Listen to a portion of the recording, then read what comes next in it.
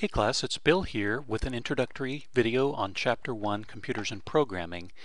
We're going to not cover everything that's in the book. These videos can never cover all of that, but I want to touch on a few interesting subjects and kind of get you rolling in the chapter with a few hints and maybe some different perspectives than what you have in your book.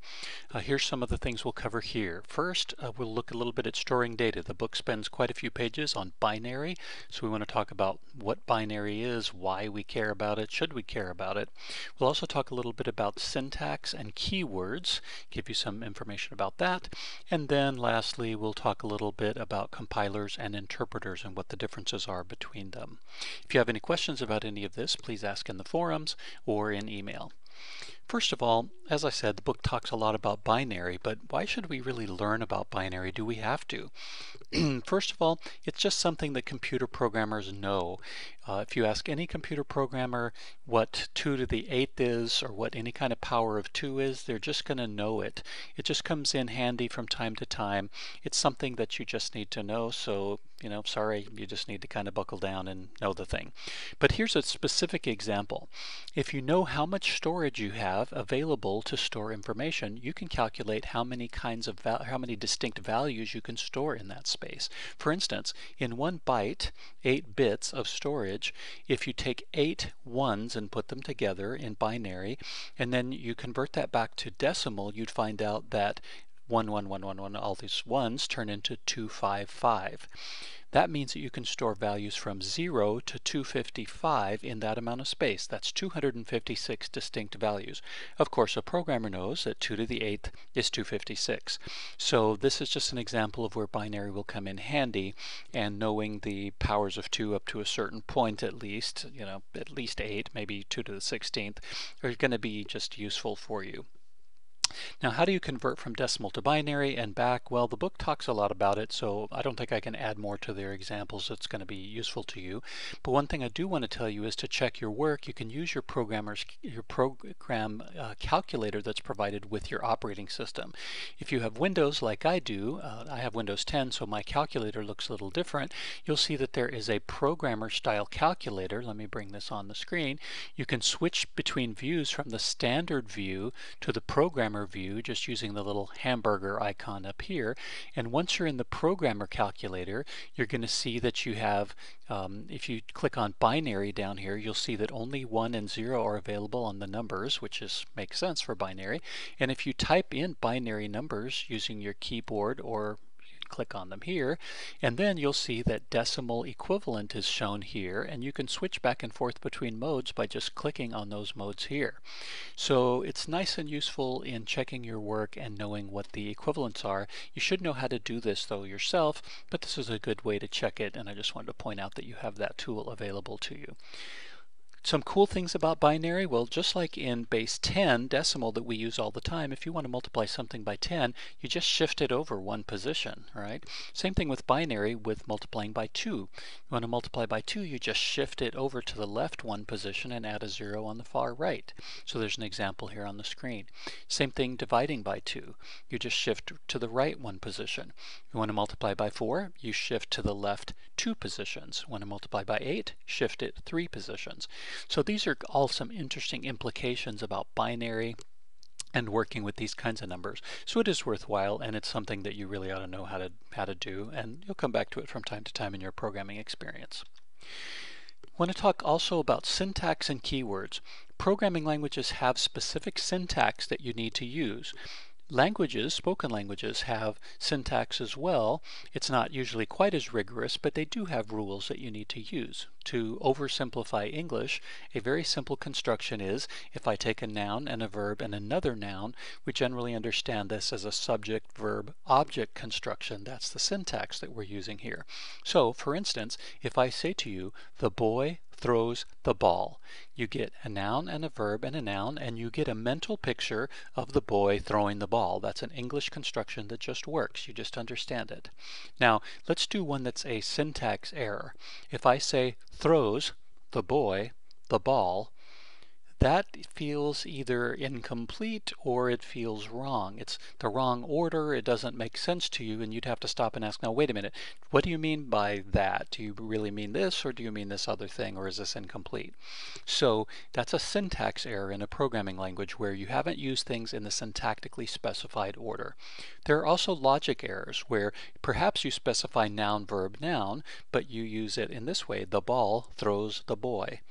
Well, it's syntactically correct, but this means a whole different thing. You're going to get a whole different result of a ball throwing a boy versus a boy throwing a ball.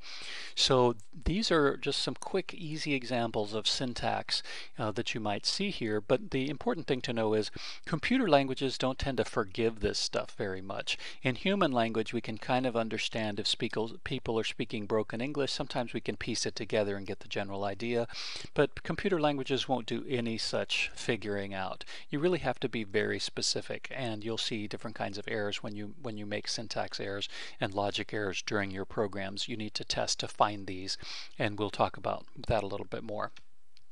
To cover keywords specifically, programming languages have certain built-in words that they understand intrinsically, natively. And if you use these words, you don't have to explain them to Python. Python just understands, just like if you type the number 10, it knows it's the number 10. And if you use these words, it understands them natively. So examples would be if, and, while, true, not. So these are keywords that Python understands. Now, a good thing is when we use the IDLE to type, you'll see these things colored in a very specific way. So you'll notice in this example, if I type this into the IDLE, if age is greater than 20 and valid license equals true, colon.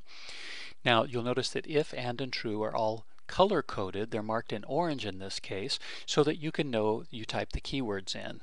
Now this is a good thing because if you start typing one of those and it doesn't highlight, that means you haven't typed it correctly. Either the case is wrong or you've typed more or fewer letters than you needed to. So this is a hint to you that it has understood you in these terms. Now the other pieces that you see on this line, age and valid license, these are not keywords. These are something else, and those things mean something different. We'll get to that a little bit later.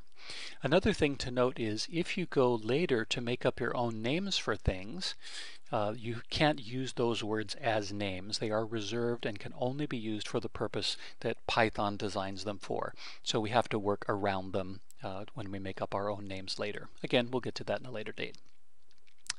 Let's talk briefly also about compilers and interpreters. Computer languages need to take something that is semi or completely human readable and turn it into something the machine can run. So it has to turn human type languages or human readable languages into binary machine language that it can actually execute. But they differ, these languages, in how they do this. First, you have compilers.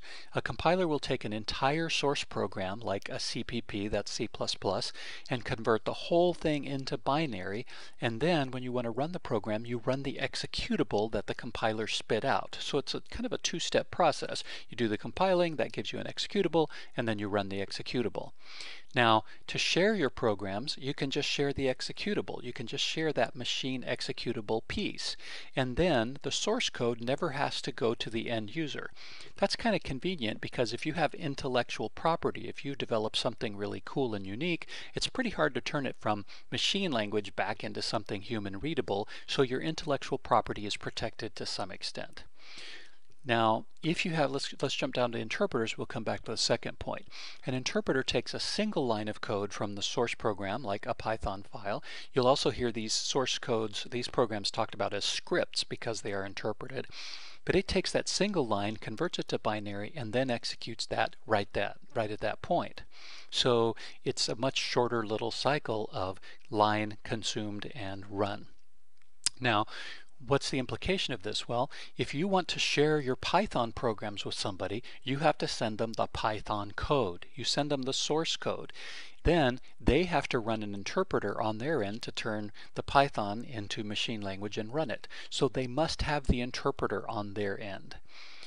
Now let's go back and talk about the other implication that I mentioned here, and that is, how does a compiler, when it gobbles up a whole program, what's your experience of errors, of syntax errors? Well, since the compiler is doing this gobbling of this whole program at one time, this whole source program, if you have any syntax errors anywhere when it's doing the gobbling, it's going to find them and report them.